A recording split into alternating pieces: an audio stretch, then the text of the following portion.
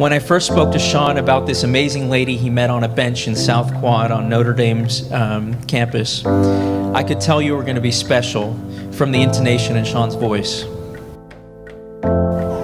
You fit in so seamlessly into our family and share the same values that I admire in Sean.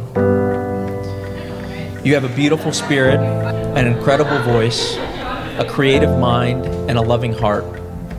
And today, I'm proud to call you my sister. But I'll say it in front of everyone how incredibly beautiful you both look. Just absolutely stunning. I can't speak on behalf of Sean's tux, but I can say that I was there when Margaret picked out that dress that she's wearing. You found it on the sale rack, actually. And I kid you not, the very first store we went to, the very first dress she pulled off the rack is the one that she's wearing right now.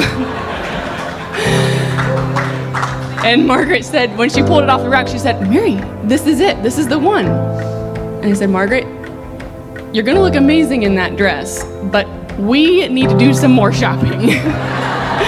So then we went to a few more stores just to make me happy.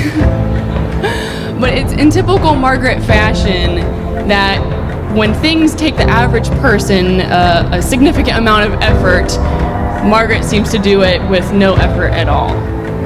So it didn't really surprise me that she found that dress in one single swift attempt.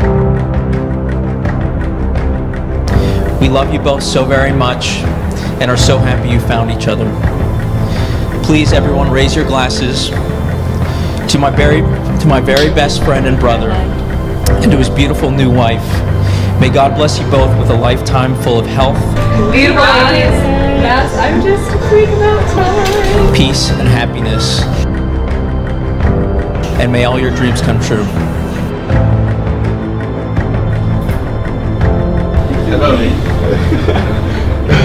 That's Sean's forward. Yeah.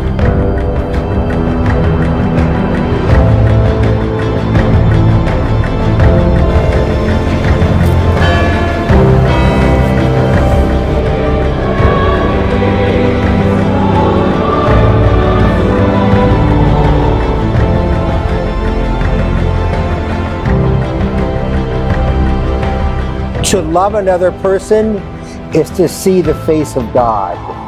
At the very heart and center of the vows that you will say to one another in a few moments is this promise that you will love each other and in that see the face of God.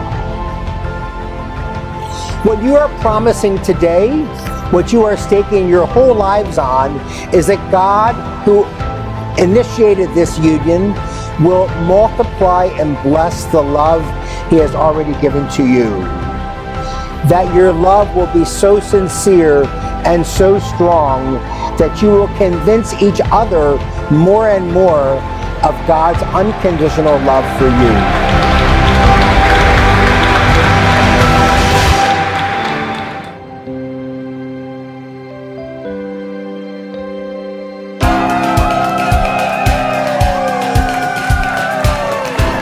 And while I wasn't waiting specifically for you, it was you who came.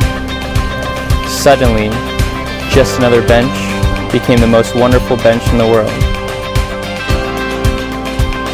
Since I was young, I always begged my parents for a baby brother. What I didn't know is he would end up looking like Simba from The Lion King, even though his birth predates the original movie by 3 years. It's like working. Beyonce up, y'all.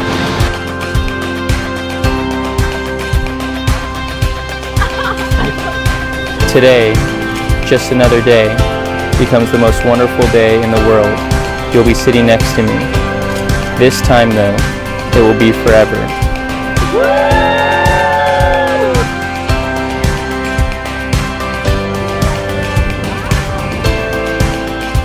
I can't wait to meet you there. I'll see you soon, my love. Love, Margaret.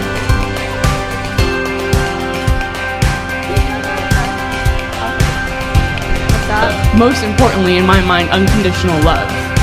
When you see Margaret and Sean in front of their students, you just know that they have an unconditional love for those children.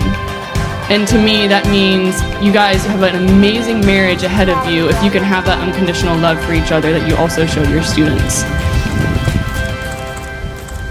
Beautiful! That's it! I'm so excited.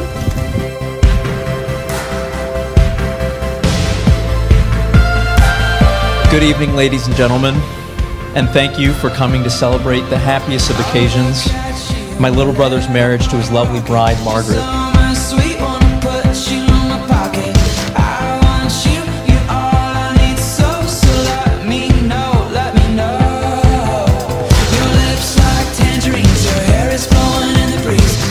Margaret, you look absolutely beautiful tonight, and I can't think of anyone who I'd rather join our family or a better wife for my brother than you.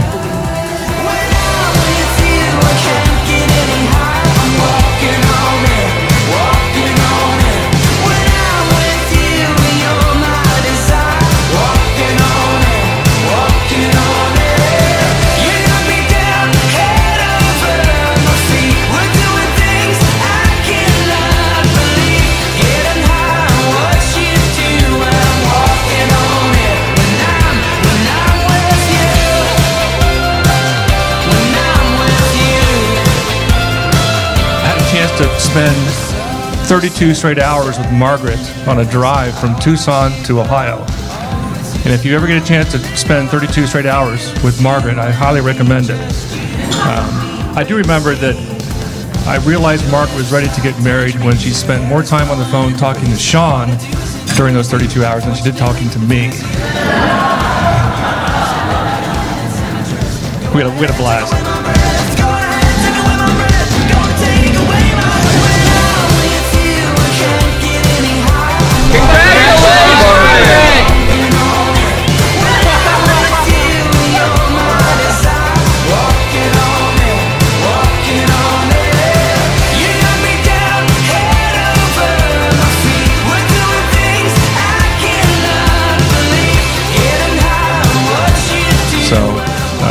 Sean's a wonderful gentleman.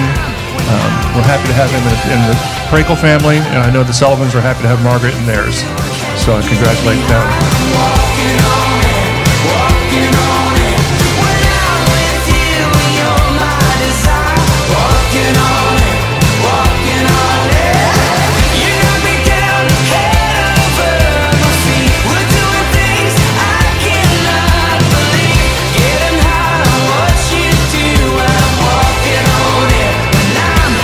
Margaret, Sean, I got a surprise for you. I'm singing!